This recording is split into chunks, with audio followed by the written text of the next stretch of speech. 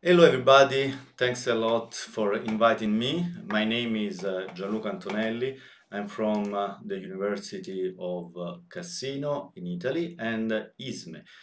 I'm going to talk in next half an hour about the research activities of this consortium, especially of course in marine robotics, and that's the reason why we are here in this conference, of course.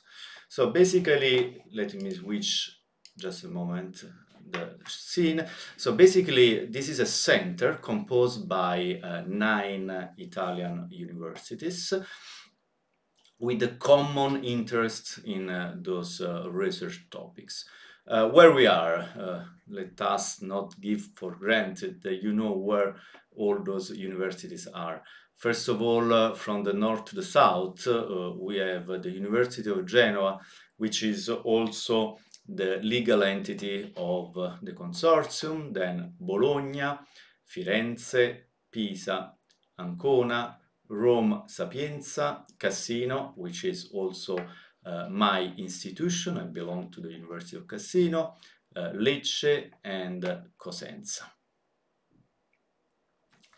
As said, we are 9 Italian universities. This consortium has been established in 1999. The reason is to share the motivation rather than the reason is to share our know-how, our infrastructures, our equipments, and to make synergy to participate to the calls, not only the national one, but especially the European calls. So here you can see a little bit of our equipment. Some of them will be shown in action later on. Our skills or radar applications / applications, we do have expertise in NGC, so navigation, guidance and control, intervention, acoustics, mechanical design, networking and underwater Internet of Things, and for monitoring and surveillance. Since, in the last years, we also bring in expertise in artificial intelligence together with classical and modeling and identification. Expertise in mission planning, execution, and man-machine interface for single and multiple robots. So basically, let me say that our know-how can be considered under the hat of system and control engineering, applied mechanics, and computer science. We do have an agreement with the Italian Navy.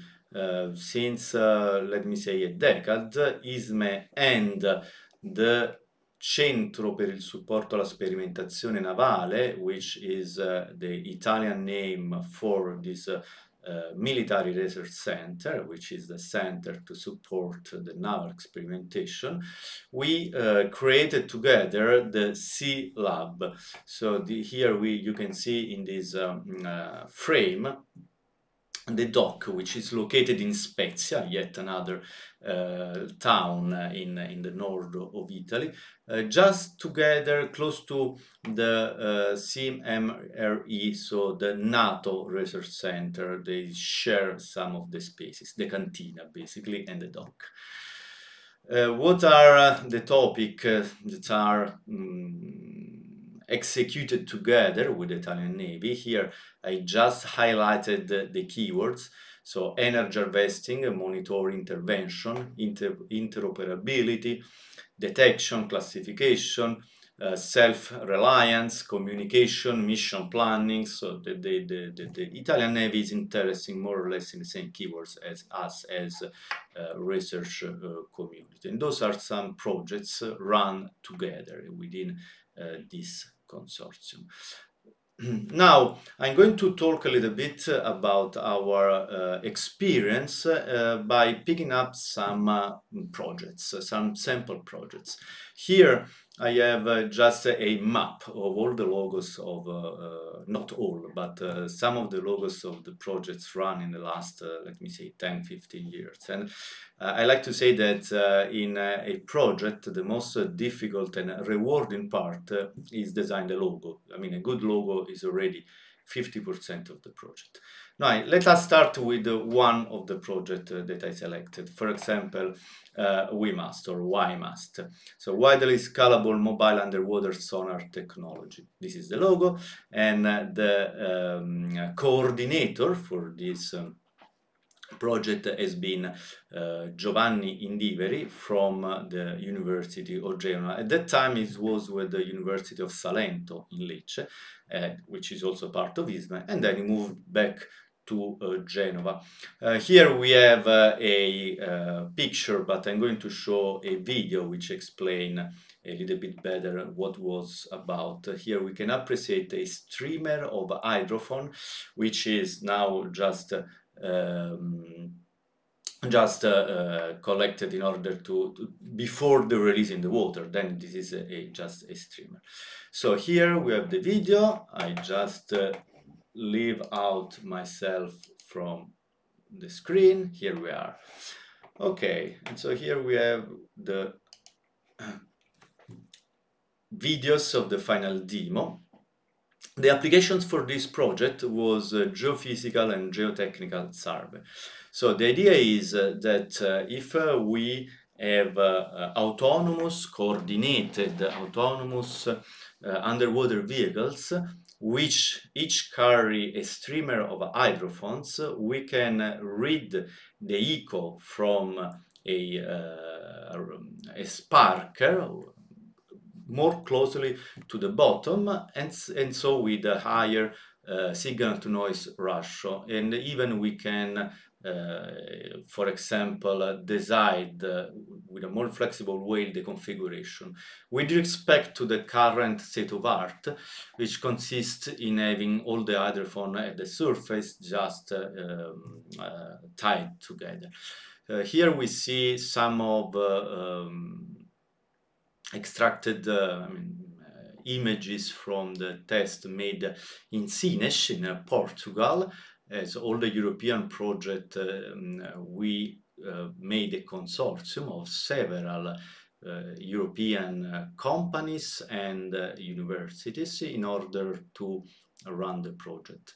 And in the final demo, we had the two sparkers run on autonomous catamaran, one developed within ISME and the other by the Portuguese colleagues, and several underwater vehicles. One of them used for the localization, which was on the surface, and the other underwater, all coordinated by means of atomic clock, because the coordination was crucial for the quality of the data. So here you see that, sometimes you see people with shirts, sometimes with scarves, because for the project, for the integration weeks, we went several times in Sines in winter or in summertime. And the final demo was quite demanding with several hours of operations going on. Then another project, in this case you see my face because I was the local coordinator of a European project named EUMR, European Marine Robotics, funded again by the European Union within the Age 2020 program, which was a kind of a strange project in the sense that here, together with the research activities, so we had to build a network and to open our research infrastructures to third-party researchers who could have been interested in running experiments with our equipment. The coordinator has been João Sousa from the University of Porto.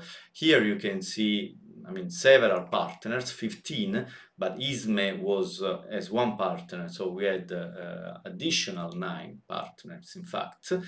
And just as a sample of all the activities, was a very long project. Just as a sample, I show you one experiments run at the Sea Lab, so at in Italy, from researchers coming from the Jacobs University, so from the German university.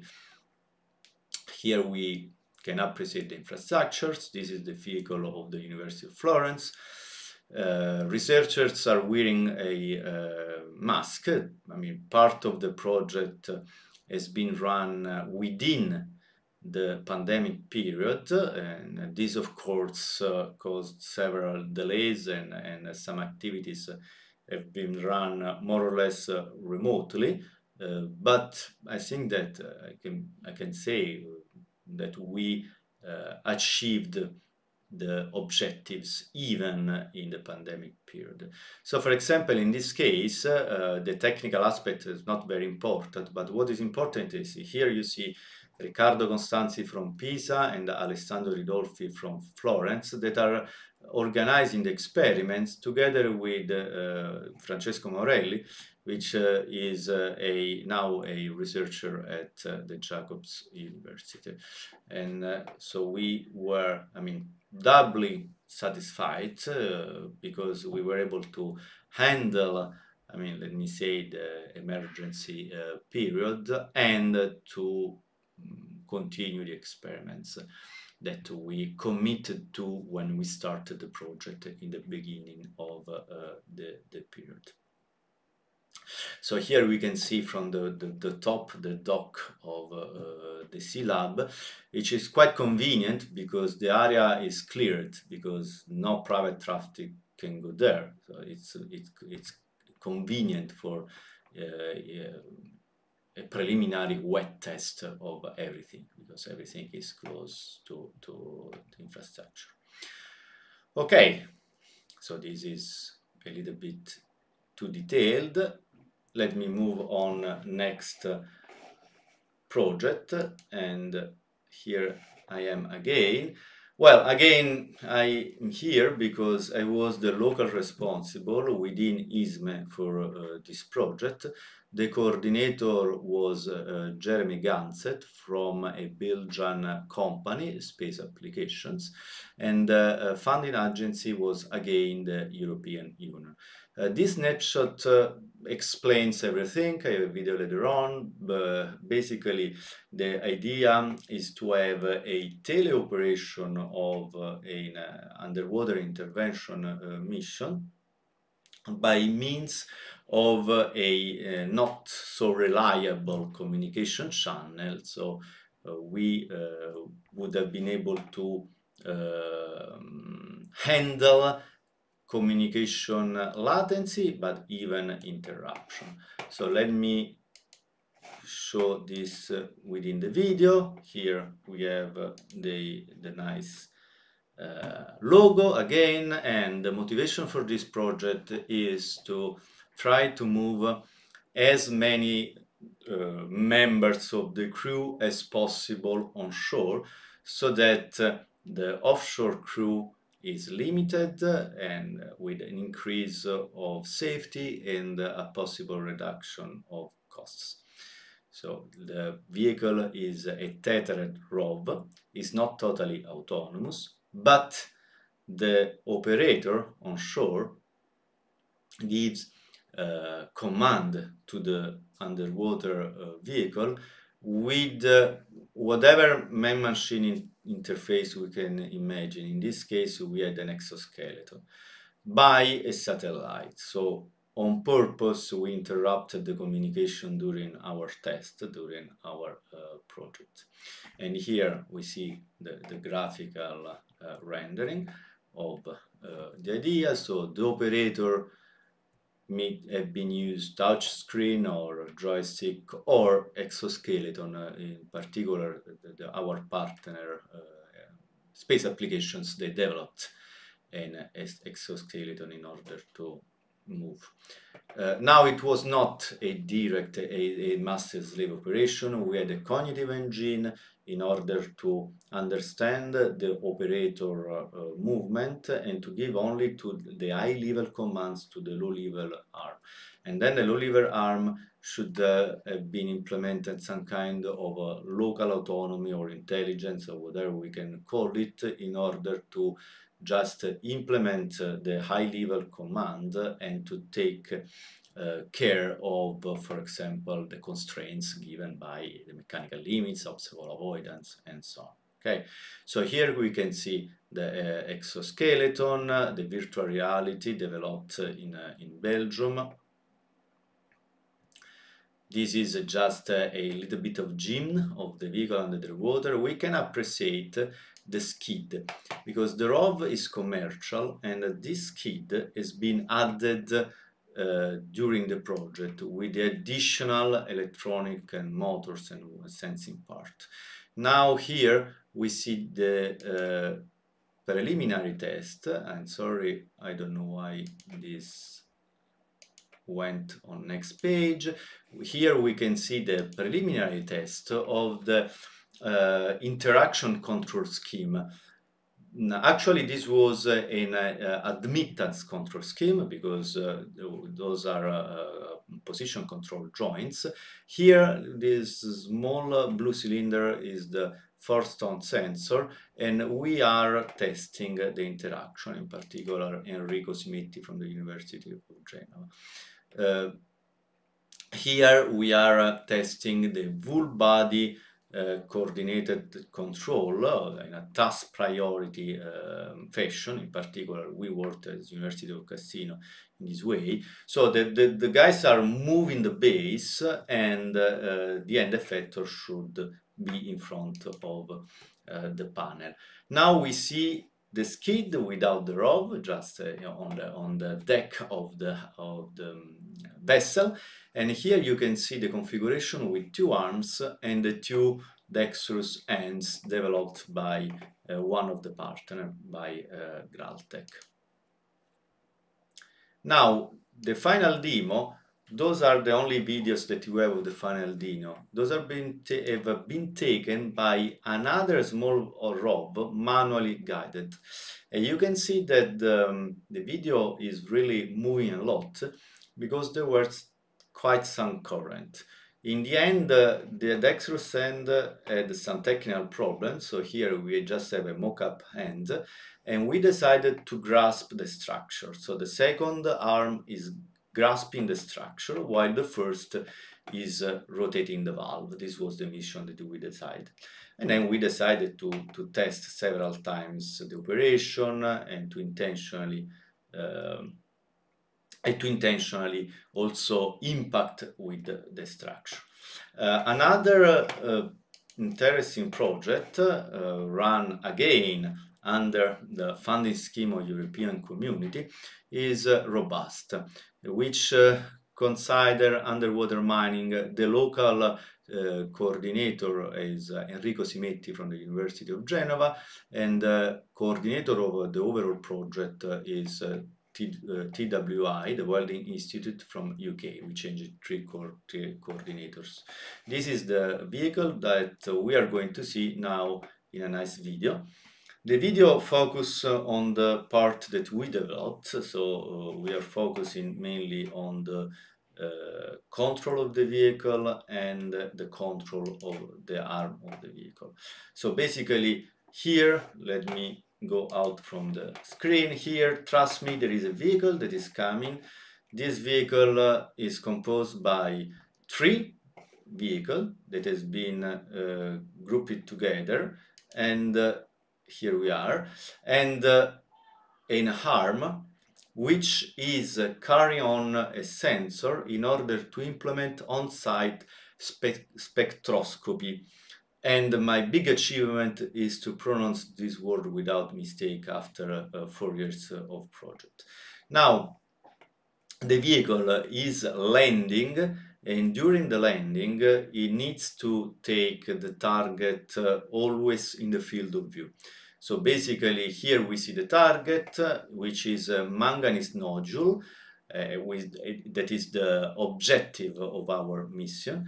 And then the robot now is in a homing position, let me say in a kind of a garage, is going to be released and to put the laser just close enough to the manganese nodule in order to implement the sensor readings. I'm going a little bit fast because now this is a ground-based arm. Is not so exciting from the robotic aspect. And here, actually, this is carrying a fake sensor for this specific video. There's were some partner in charge of developing this, and we were in charge mainly of the control. Then the Spanish partner of the University of Girona, Coron, is computing of the vision aspect. Okay. Again, let me continue. I can come back on the images. Passport is a current running European project. The coordinator is from an Italian company named Systematic, and the local coordinator from ISME is Alessandro Ridolfi from the University of Firenze, so Florence. And the main scientific aspect of this project is handling with multiple aerial and underwater vehicles in order to implement, to improve, let me say, safety and security in port areas. Concerning the ISME activities that are allocated to the University of Genoa, we have target recognition and to detect and geolocalize the target, bathymetry and occupancy map. So here we are bringing artificial intelligence in a European project. Let me say more or less one of the first time for us that we are doing it. We, as ISME, we worked a lot in intervention. So basically here you can see a very old video for one of the first European project in underwater intervention, and this was Amadeus, whose coordinator was David Lane from the area of Watt University in UK, and the local coordinator, Professor Pino Casalino from the University of Genova. Here you see a coordinator control made in a pool. This was more than 20 years ago. And as I said, we like a lot to make intervention. Here you can appreciate some of the projects in which we had intervention roles and some videos of some tests.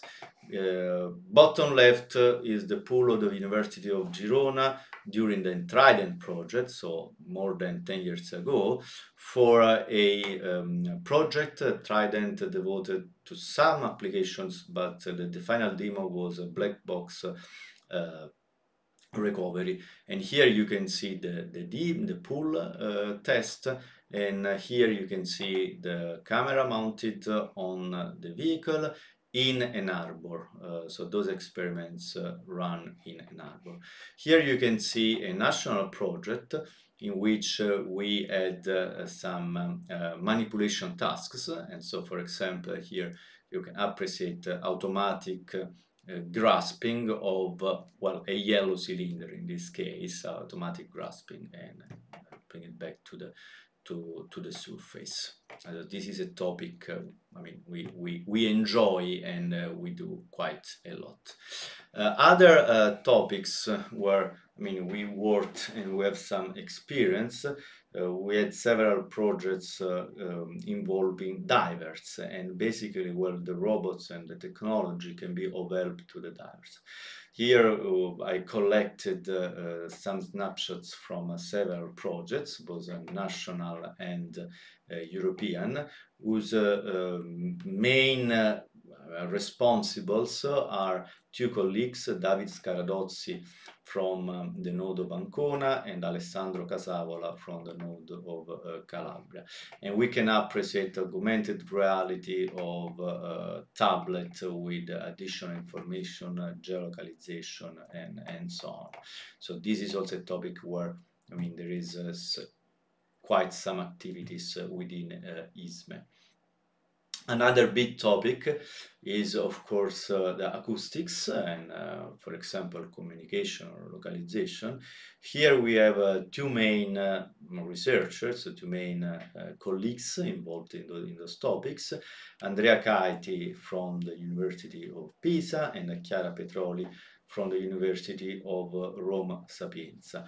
In particular, one project, Sunrise, was an European project led by Chiara, which was a cascade fundings project. So basically, those kind of projects, the European community give to a consortium some fundings with the constraints to publish some research call to handle, to manage some other research projects whose researchers, of course, should not be part of the consortium. So this is the so-called cascade fundings. And there is quite a certain experience within ISME of acoustics, but also about cascade fundings. So we have been involved in several projects with this kind of shape. Single autonomy, here you can see some vehicles which belong to the ISME partners. For example, this is a catamaran developed in Genova, and which is autonomous. Here you can see a configuration where there are some big boxes on the deck, but those are the sparkers. So those big volume, actually also quite weight objects were necessary in YMAS in order to produce the acoustic source. But of course, the catamaran is totally flat and can be used for several purposes.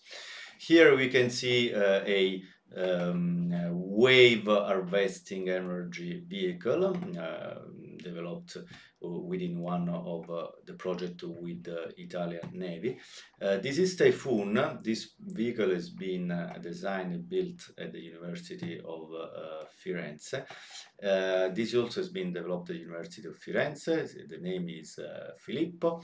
And now this is a nice picture because this is an historical harbor in the wonderful town of Firenze. So it's quite a nice sightseeing for this additional vehicle developed again at the University of Firenze.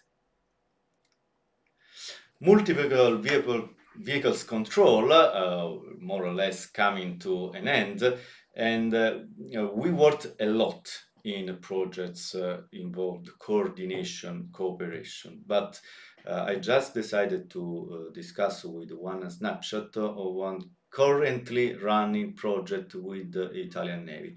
So here the coordinator for ISME is Andrea Caiti from the University of Pisa.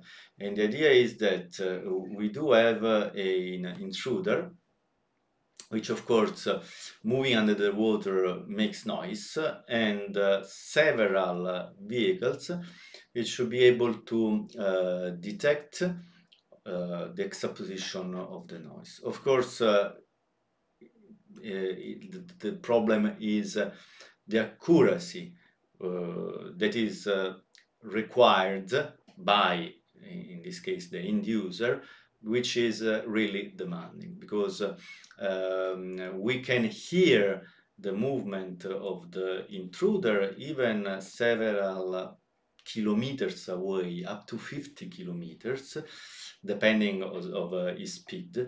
The hydrophones, which are carried by each of the vehicle, can more or less, let me say, identify where the noise is coming from.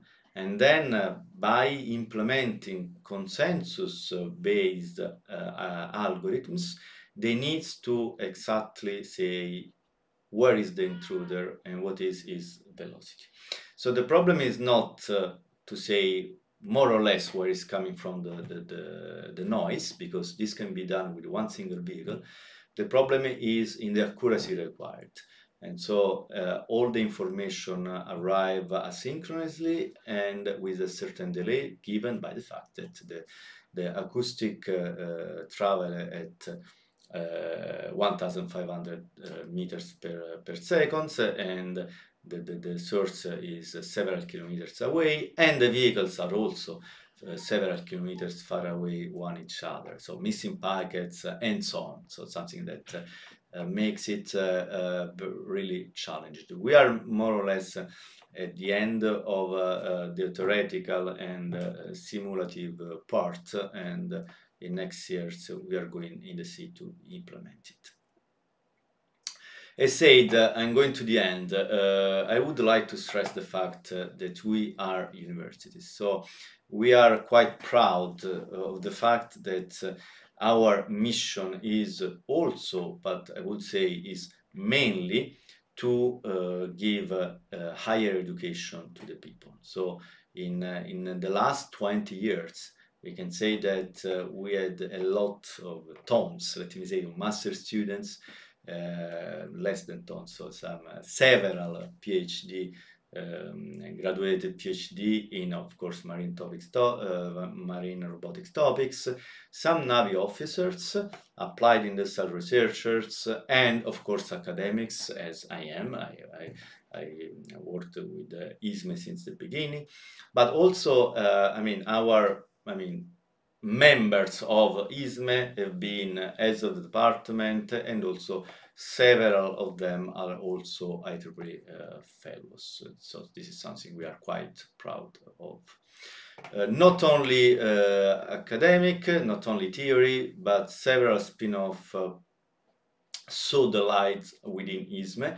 I think that most famous is Graltech, and it's also the oldest among those, because something like 20 years ago now is a company that is running on its own and with a lot of success. We have several European projects. We had several European projects with them and several now running projects. Then Appia from the University of Salento, Lecce, NDM from the University of Firenze, Vucens from University of Rome, Sapienza, and finally the youngest is robotics. I'm the legal representative of this one from my university, from the University of Cassino. I finished. Would like to thank all the colleagues. I made a presentation where my work was quite limited, because I presented the work of the community. Of course, I cannot talk about all the Italian community, but a large part of the community is within ISME, and we enjoy working together and this kind of project. Here we see the lab of Graltech during some experiment of robust. This is Weymast. Here we are in Sines. Here we are in Marseille, and yes, I'm wearing the same shirt intentionally with Paolo, Enrico, and Francesco. Now, I would like to spend the last few words to Professor Giuseppe Caselino, Pino for all of us, who passed away last month. Pino was a person really outstanding. I'm not talking about the scientific aspect, because this is something that, is not to me to say, and we all know that he gave a lot of contributions to automatic control and robotics and marine robotics topics, but this is not important, let me say. It was an outstanding person from the human aspect, and we will all miss Pino. So I would like just to leave with this video a thought about in his memory, and I would like, let me also to thank him for the example that he gave to all of us. Now I finished. Let me, okay. Let me come back to the big screen. If everything is going well, I should be in connected remotely. Now, this should be something like 5, 6 in the morning, but it's not. I mean, it's not a problem. I should be somewhere in one of the windows close by. I would like to thank again the organizer for inviting me, and I would like to apologize again for not being in person. It has been a pleasure for me to give this small talk, and I hope you enjoyed it. I hope you also enjoyed the conference, because this should be the last day of the conference, and I hope to attend next time. Thank you to all.